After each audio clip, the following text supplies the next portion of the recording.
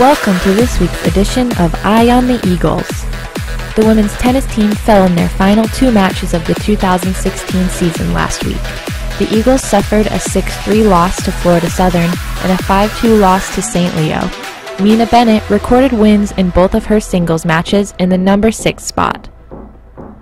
The number 6 men's tennis team picked up an 8-1 win over Florida Southern last week before dropping the final match of their season to number 2 St. Leo 5-1. Denny Schmock and Juan Ortiz Corder were victorious in both of their doubles matches on the week. The baseball team opened the week with a 16-6 loss at Flagler. The Eagles followed that up by pulling out another walk-off win over Weber International on senior night. The Eagles tied things up with 5 runs in the bottom of the 7th, and then in the 9th, Jonathan Camp hit a sacrifice fly as Liam Goodall scored the winning run from third for a 12-11 victory over the Warriors.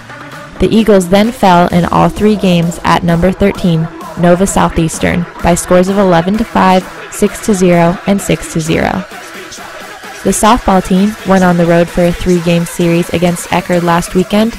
The Eagles lost the first game 14-1, but bounced back to win the series by sweeping the Tritons in Saturday's doubleheader. They won the first game 6-3 behind Cassidy Simon's 10 strikeouts. Haley Lewis led the Eagles to an 8-1 win in Game 2 by smacking 2 doubles to drive in 3 runs.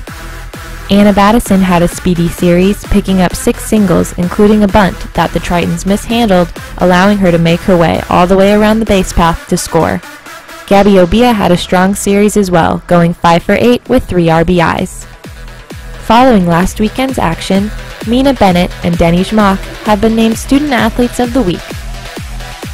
Coming up this week for ERAU Athletics, the softball team is the lone team in action, playing their final games of the 2016 season against Nova Southeastern.